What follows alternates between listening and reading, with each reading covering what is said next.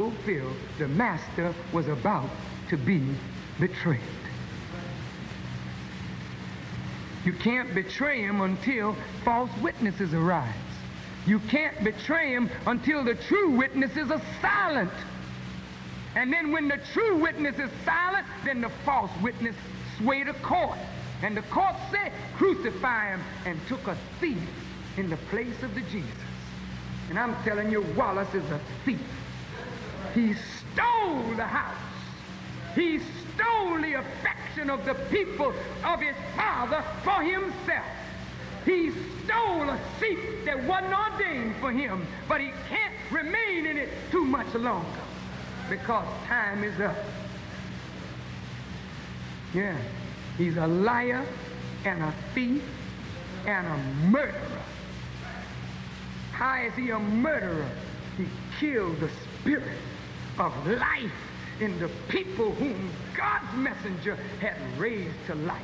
He's full of envy and jealousy and hatred of his own father.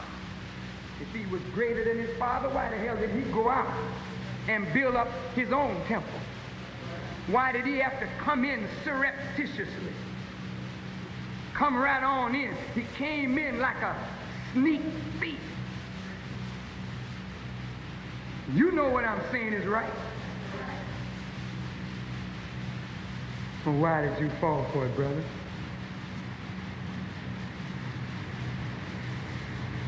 You don't know this maybe, but when Wallace came back and his father was in Mexico sick, Wallace started moving about the country, solidifying, I know, son, I'm here long. Son, everything gonna be all right, little brother. I know you can't understand what we're doing, but what we're doing is so important for the future of the whole nation. Because if the brothers in this room come together, the nation will be built. And if the brothers in this room don't come together, the nation's still gonna be built. That's right, because ain't nothing gonna stop the words of Allah.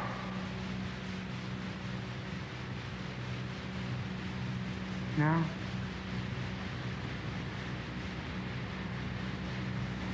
old Judas kept waiting for the opportunity. I got FBI files from the Freedom of Information Act.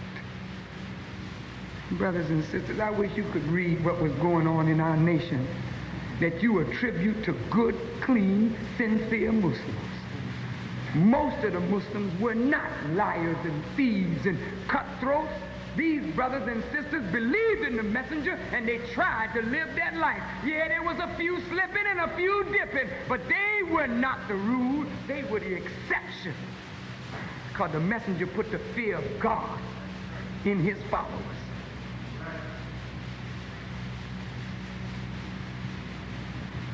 It's going to come out that the FBI agents and even Russia had KGB, agents of the Russian government, secret police in the nation of Islam.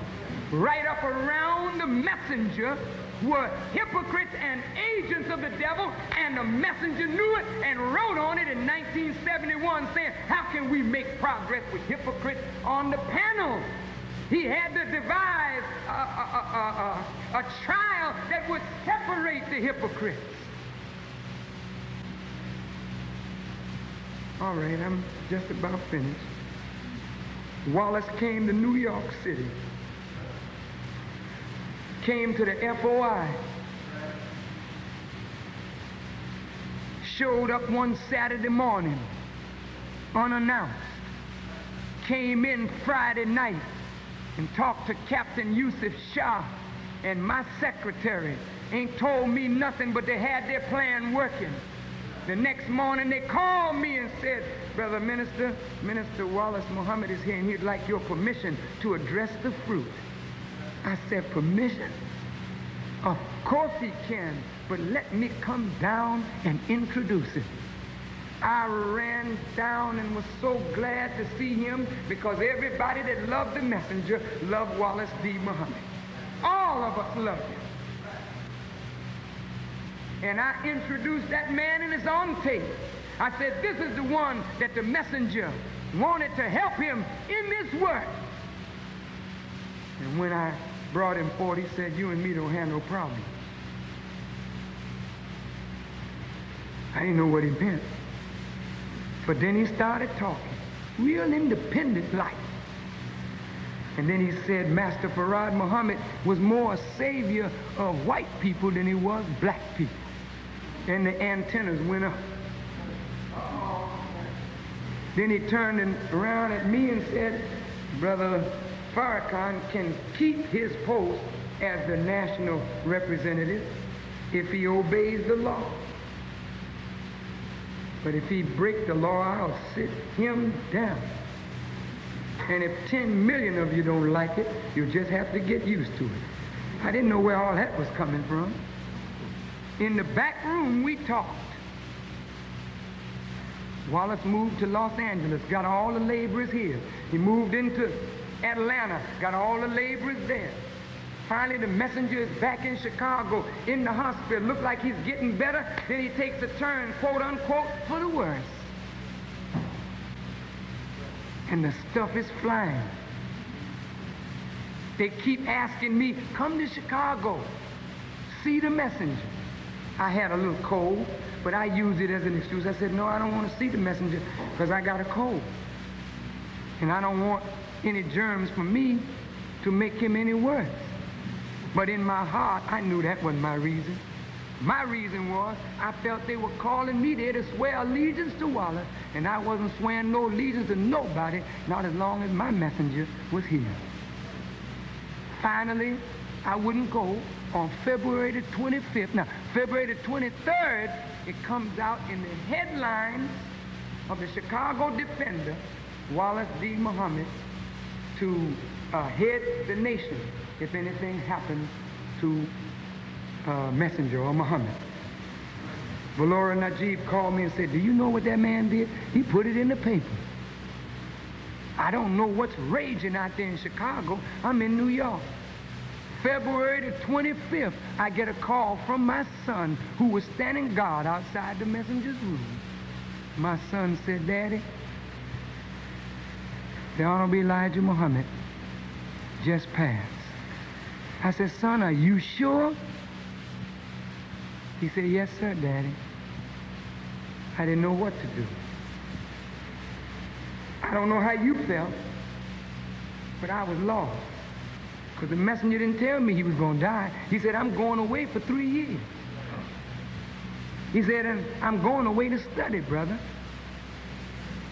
He said, now don't you change the teaching while I'm gone. I'm telling you just what he said. And I don't care if you don't believe me. Don't make me no difference, because Allah is sufficient as a witness. And I don't play with Allah. Brother, he said to me, now, brother, he said, what I've given you is just a wake-up message. He said, but if you are faithful, when I return, he said, I will reveal the new teaching through you. I'm telling you just his words to me. Now, brother, when they tell me that he's dead, you figure out what happened in my mind. He said he was going for 3 years, he's coming back. Well, what does that mean? If he's dead, if he's gone, what can I do? I got confused. And I said, well, man, I can't. Even though he told me that I could sit in the chair as a father over the house in his absence, he said that too. But I can't lie to you. I can't play no games with your life. This ain't about a game. And if I didn't think I knew what the next step was, I couldn't sit in the seat. So on February the 25th, I got on a plane and went to Chicago, called Elijah Muhammad Jr. and told him I was in town, then looked at the TV, and on the TV was Jeremiah Shabazz, Abbas Rasul, and Kareem Hassan saying that Wallace Muhammad is the new leader. and Jeremiah Shabazz was the new national representative. I had been wiped out just like that. I'm looking at this. You know why I was wiped out like that, brother? Because they knew what the messenger had said. But do you think they